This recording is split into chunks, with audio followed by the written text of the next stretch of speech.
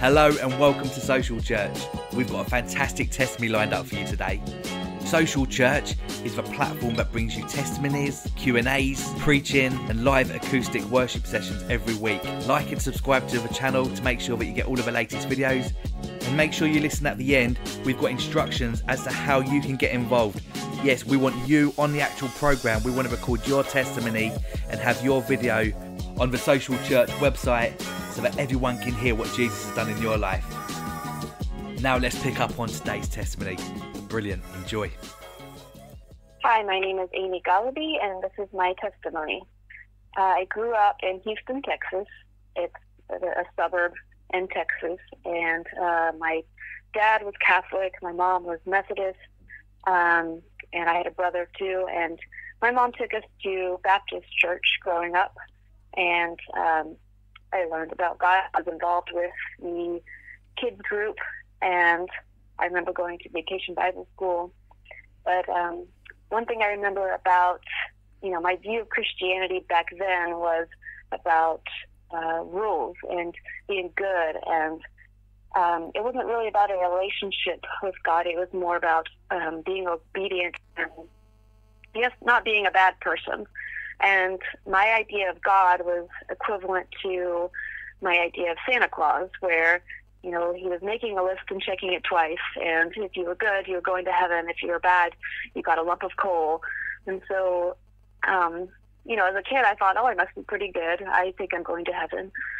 And I believed in Jesus and God. And then around fourth grade, my church was bought out by a Hispanic church. And Texas is really close to the Mexican border, so there's a lot of Spanish speakers in Houston, and our church was bought out by a Spanish-speaking church, so we couldn't go there any longer because we didn't speak Spanish. So we had to find a new church, and we tried out a Methodist church, but I didn't really like it as much, and this was around fifth grade. And so we didn't really go as frequently as we used to, and we actually just stopped going altogether. And I was in fifth grade and on up to eighth grade. By the time I was in eighth grade, I hadn't been to church in several years, and I was starting to question if God was real. And my mom had bought me a Bible for Christmas, and I had started reading it on my own. But, at the time they were just stories. I didn't know whether they were real or if they were just, fairy tales. And then in ninth grade, I started dating for the first time, and my boyfriend was a Christian, and he wanted me to start going to church. And I got involved with the youth group, and I was going to church every Sunday with him, and I was starting to believe in God again. But I still had more of a legalistic view of Christianity, where it was about rules and do's and don'ts. And, my boyfriend was the same way, and he was kind of judgmental towards people who weren't going to church. And he actually started to become a little controlling over my life, and he said I couldn't hang out with my friends anymore because they weren't Christians, and I couldn't drink Coke because they were bad for me, and I couldn't watch certain TV shows. And it got to a point where I felt like, my life wasn't my own. I was being really controlled. And then he started to become more physically abusive, and that's when I decided to end the relationship. And we had dated for a year. And so after a year, I lost, the close relationship with my friends. I wasn't as close to them anymore because he hadn't allowed me to hang out with them. So as soon as we broke up, I went back to my friends, and I told them everything about what was happening. And they were angry at him, and luckily they took me in, and I had my friendships back, and I was still going to church with him. So even though we were broken up, I was still attending church with him. I started to have feelings for another guy at our church in our youth group, and we started dating, and when I found out that he was interested. And he was kind of a troubled guy, and this was now 10th grade for me. And he had a lot of abuse in his past, but he was kind of adopted by someone in our church, and he was going to a Christian high school. And, I was infatuated with him. I thought he was funny and attractive, and he ended up being my high school sweetheart. So we dated for 4 years. But after the 4 years, he was 2 years older than me, and he graduated high school 2 years before me. And he wasn't really going anywhere with his life. He was kind of hanging out with the wrong crowds and going in a different direction in life than where I wanted to go. And so I was already starting to question our future, that I really, this is the guy I'm going to marry. And we had been dating for 4 years. He was my first love. And so I went off to college. And after a year of college, I got a call from my friend saying that my high school sweetheart had gotten a girl pregnant. And he didn't tell me. And I was just in shock, complete shock. But then, like, all these, puzzle pieces started to fit together, because there were certain areas of his life that I didn't know about, and they were finally starting to make sense to me. So just finding out that news, I spent a lot of time in grief and in shock and just trying to answer questions about why he would do that. After 4 years, you think you know somebody, and then it turns out that you don't know them at all. And it really affected me at such a young age. And at the time, I didn't have God as a relationship. I still viewed Christianity as a rules of do's and don'ts. I didn't have God the way that I do now. So I had this void in me. After that breakup, I spent a large part of my adolescence growing up with him, and he was a big part of my life, and I thought he was going to be my future. And so now that the relationship was over, I had this huge void in my heart, and I didn't know how to fill that void. And so about 6 months after we broke up, I didn't want to be in a relationship again. I had spent so much time in a long-term relationship. I just wanted to, kind of find myself again. And but 6 months later, I met a guy who was very interested in me. I wasn't really interested in him, but he kept pursuing me. And he flew me home for my birthday from college, because I went to college 4 hours away from where I grew up. And so he flew me home for my birthday. He would take me to expensive restaurants, and he basically wooed me and charmed me. And finally, I gave in, and I was like, okay, I'll date, but I don't want to be in a relationship. I just want to date around. But it didn't take long for me to become too emotionally attached to him, because he was filling that void. And since I didn't, I believed in God, but I didn't have a true relationship with God, so I didn't know that I needed to fill that void with God. Instead, I filled it with this relationship, and it became a downward spiral, because as soon as I became attached, he kind of changed, and he was no longer, wooing me. He was now criticizing me. He was criticizing how I looked, my beliefs, anything that I liked. He was criticizing basically everything, and I was trying to appease this person and trying to find that approval from him, because I didn't really have that approval inside of me. I didn't have that approval from God, and so I was seeking this guy's approval and just doing things that I didn't want to do, and didn't, things that were against God's word, and it was leading me down a path that I didn't want to go down, and I was becoming a person I didn't want to be. And some of my friends who also grew up kind of in the Catholic Church, who had also that legalistic view, I felt kind of judged and condemned by them, and they didn't really understand all the emotional turmoil that I was going through at the time. They just saw, the sin that I was living in. And so I felt condemned by my friends, and just felt ashamed of myself for, going down this path. And this relationship lasted a couple years, maybe 2 or 3 years, and it was off and on. Because I tried to get away from the relationship, but it seemed like I kept getting pulled back, and it was almost like an addiction, because I kept trying to fill that void and that loneliness that I was feeling.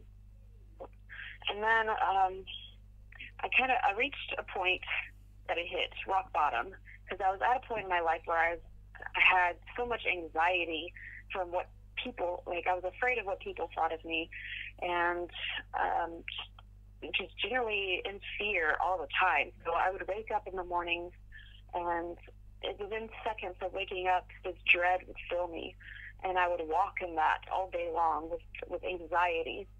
And so I reached a point where I thought, okay, if I don't do something to change my life, I'm either going to die by suicide, or I'm going to lose my mind, because I can't live this way anymore. And so I started seeking a counselor, and she helped me to get on my feet, but I still had this void in me. And this is my last year of college now, and I wanted to make it the best year because, for the past couple of years, it was just horrible. I went through the breakup, and then I went through this horrible relationship that was even more emotionally abusive. And I wanted my last year to count, and I wanted to have good memories of college. So I started getting involved with every group there was on campus, whether it was a political group or a religious group. I just started getting involved in everything. And one of the religious groups I got involved with was called College Life, and they had a Wednesday group that would meet. And so I went to this Wednesday group, and there were like hundreds of Christian college students. And I kept wondering, where has this been throughout my whole college career? Because I had tried finding Christian groups, and it was kind of hard to get involved with them. But here were this huge group of Christians. And they talked about getting involved with community groups, which were like home groups. And you meet in somebody's home, and you have like 10 people, a close-knit group where you get to know them and you get to know God's Word. And I knew that was immediately what I needed. So I signed up for a home group, and I started going. And my leader, she was amazing. She just really helped me get to know who God really was and what it was like to have a relationship with God. And at this time, I had been carrying all this weight on me of regret and shame and condemnation for my past sins. And I felt just really condemned. And I was living in shame. And shame is isolating. It takes you away from people and away from God. And so as I was getting to know who God really was, I was reading the Bible for our community group, and I came across the verse Romans 8:1, which says, "There is therefore now no condemnation for those who believe in Christ Jesus." And in that moment, I felt like this weight I had been carrying was lifted off of me, because I was no longer condemned, and I was no longer put in shame, and God had forgiven me. And I have always liked philosophy and trying to find truth in my life. And the more I got to know Christianity, the more it felt like a philosophy that made the most sense. And it felt like I found the ultimate truth. And so from that moment on, when I felt that weight lift off of me, it was a kind of a 2 steps forward, 1 step back process of getting a relationship with God and feeling that void with Him. And instead of trying to find my approval in people, I was starting to find my approval in God and find my identity in Him and not in a relationship. And it took some time, but over the past decade, it has taken a decade to get where I am today. I found healing, and I went to recovery groups to heal from the abusive relationships and to find my true identity in Christ. And, sin does have consequences, and even though we're forgiven, we do have to, move through the consequences and heal from the pain. But, that's basically where I'm at today. It's finding that healing, and eventually I found a good relationship. I got married and found a man who's Christian, who leads me closer to God, and I feel like, my life finally glorifies Him rather than, shames me. So if there's anyone listening out there who feels like there's this void in your heart and you don't know how to fill it, or if you feel this loneliness, this deep loneliness, or this weight of condemnation and shame from your past, just know that God offers forgiveness. And whenever you receive that forgiveness, it sets you free.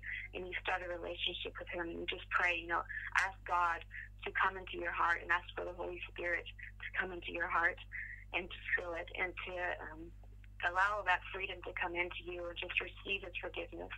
And if you're, looking for approval from people or validation from people, and it's just not working, or if you're looking for approval from anything that's not God and it's not working, you need to go to Him and run to Him and just ask Him, seek your identity in Him, and find out who God made you to be. Don't try to look for the world or look for people to tell you who you are. Look for God to tell you who you are. How good is it to be hearing all of these testimonies? Praise God. Now it's your turn. Now it's your opportunity to let us know what Jesus has been doing in your life. We've made it really easy.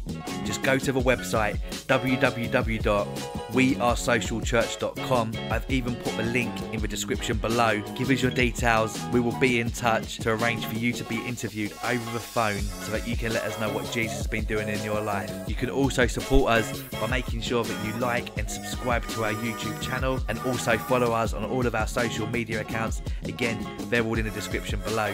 Thank you so much for your support. Can't wait for the next testimony. See you soon.